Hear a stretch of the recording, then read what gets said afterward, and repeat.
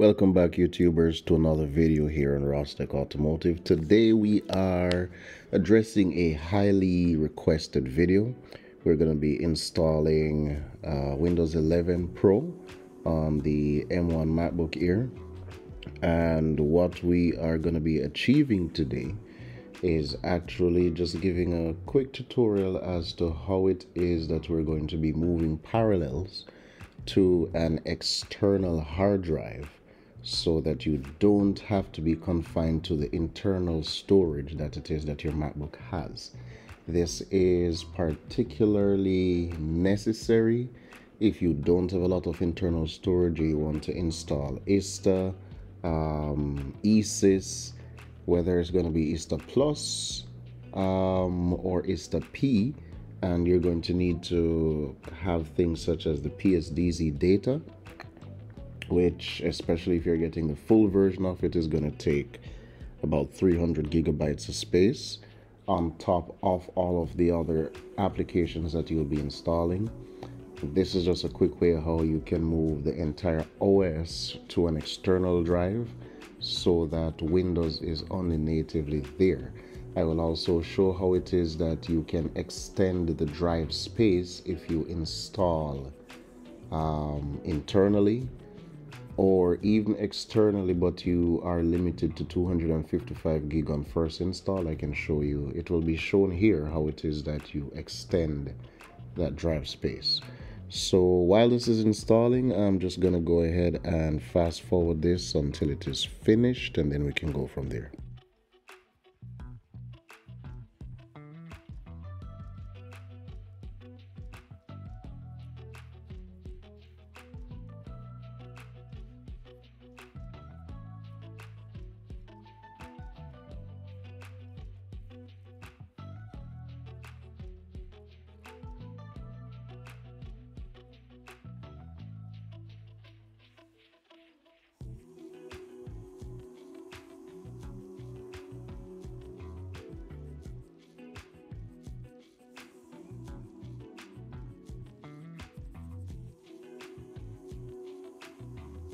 Alright, so Windows 11 is now installed successfully.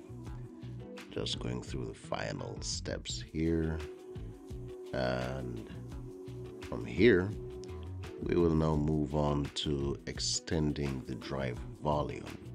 So as you will see, we only have 255 gigabytes of storage. Now we know that that is not sufficient for running all of the BMW software that we need.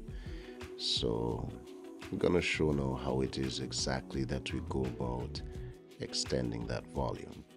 First, we need to shut down the virtual machine. I'm gonna go back to our native Mac app, Mac OS. I'm gonna hit the control center. We're gonna go to settings, and we're going to be making some changes to the hard drive in the hardware tab. You'll see advanced properties, and inside there you can see that we can set the maximum allowable hard drive space. Do note that you need to ensure that the hard drive space that is being set is in accordance with the amount of free space that it is that you do have on the drive that it is that you will be having parallels stored on. So in this case, I have parallels currently installed on my MacBook. I have a whole terabyte of space available to me. Out of that terabyte, there's 700 free. So I've set my drive to 640. You'll see it comes back up with 255 gig. That's okay. Now, when we go into the disk management, you will see that there's that black space. We just click on extend drive. From there, we're good to go. It will extend it, and you head back to your desktop, refresh the machine, and when you go back into your file explorer and hit this PC, now you have the allotted space that you have requested. It's really that simple. Now we're gonna get into actually moving parallels onto your external drive.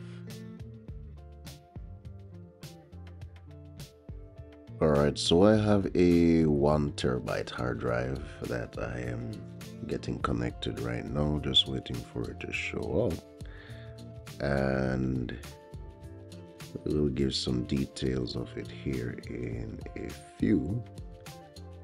There we go. So there's my 1 terabyte drive. You see that it shows that right now it's formatted to exFAT. It's 1 terabyte. It has about, I'm not even sure how much space it has remaining.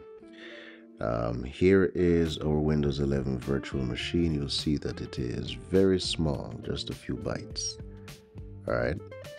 And what we'll be doing is we will be looking for the root of that file. Now, this is going to be found on, well, in your main folder on your Mac.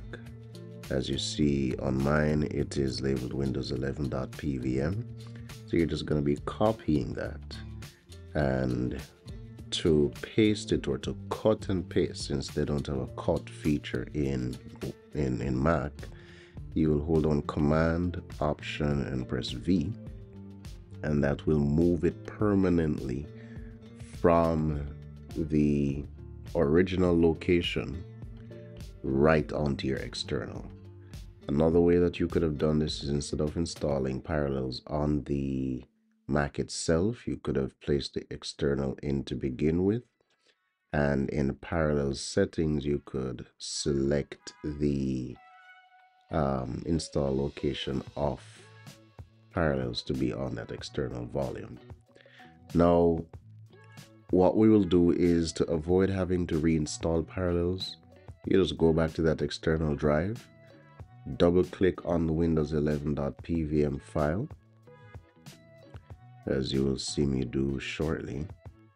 And once you double click there, it will boot directly from the external, and I will go back into the control center to show you the difference that is there, so that you know that it is booting from the external drive.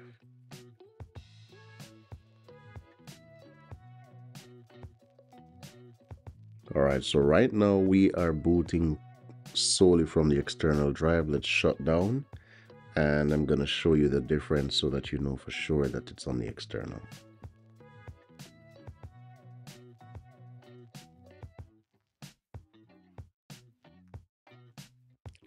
Alright, so we're going to reopen our control center, and you will see that right beside Windows 11 there's a little hard drive sign there.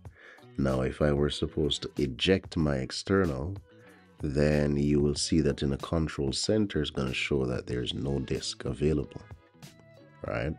And if I unplug the external and plug it back in, then it will show that I can now boot. So that's pretty much it. It's pretty simple. Hope you enjoyed this video. Like, share, subscribe, and I am out.